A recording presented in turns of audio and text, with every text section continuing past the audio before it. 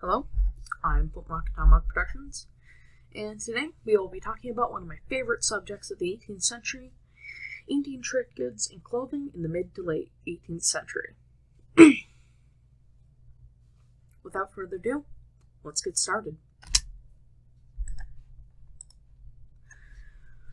When I tell you to picture a Native American in the 18th century, what usually comes to mind is an image of something out of the popular movie Last of the Mohicans, or maybe out of something from another documentary you've seen based mainly around the 7 Years' War. But what if I told you that that image, that's so iconic to most people who know anything of this time period, isn't actually that Native American at all? So let's have a bit of a background here. So as I said before, that iconic image that we see isn't actually that Native American at all. As a matter of fact, nearly everything we see the natives wearing is of European origin, and that has been modified to the taste of the Indians. Today, we will be going over some of the different trade goods, or items of clothing and whatnot, that you could expect to find being traded and sold at places such as forts and on tribute missions. So let's first start off with knives and tomahawks. Ever since the first French fur traders began to trade with the natives in the 1600s, knives, axes, and tomahawks had been popular goods with the natives. Both the French and the English traded these items to the natives, and by the time of the mid to late 18th century, new styles of tomahawk had been developed, such as the popular pipe tomahawks, which we actually do see right here, and other styles of belt axe that did eventually become popular amongst soldiers and civilians during the 7 Years' War and the War for Independence about 2 decades later. And a good example of those belt axes is actually the Mohawk belt axe, which is the tomahawk that I have, and that will be appearing in more videos later on. If you're wondering, this knife here is actually an English scalping style knife. As the name implies, it was used for scalping, and knives of that style were quite popular amongst Native American warriors.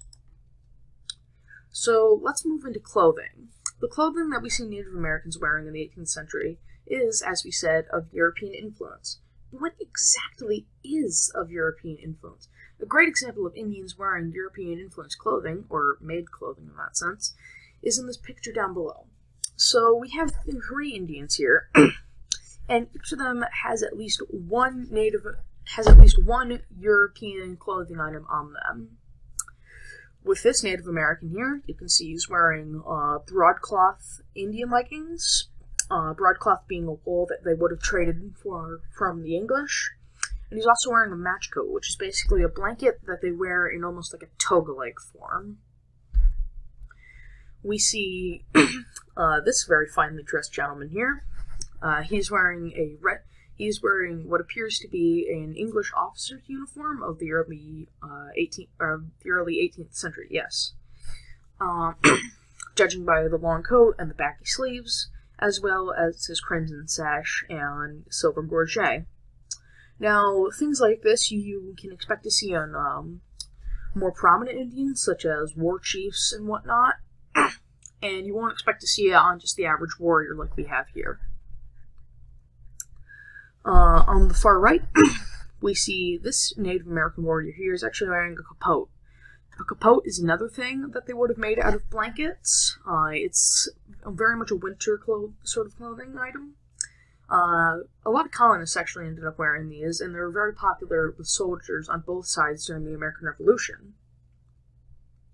But we see here that he's just wearing a plain green capote, meaning he probably just got it from a blanket and then stitched together with sinew. And now we move on to supplies. In order to get the various tribes of Native Americans to aid either the English or the French in battle, both sides in the French and Indian War used the promise of gunpowder and lead for making ammunition as rewards for helping them fight one another. The natives, always in need of proper supplies for their guns, often agreed to help fight under these promises. This is true, actually. We have examples of forts such as Fort Dobbs, which is actually garrisoned by North Carolina provincial soldiers or Americans in service of the English army. They actually have a thing in which Cherokee Indians, our local tribe there, actually were permitted to draw supplies such as gunpowder and ammunition, or lead balls as ammunition. So I believe that concludes our video today. Thank you for watching.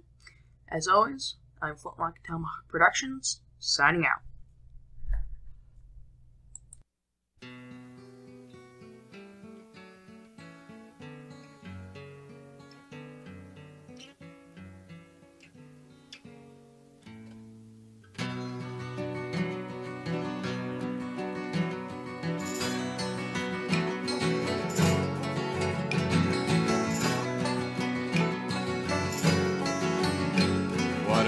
Hath old England of folly and sin, by the Chatham and Camden, Maryburg, Wilkes and Glynn. Not content with the game act, they tax fish and sea, and America drenched with hot water and tea.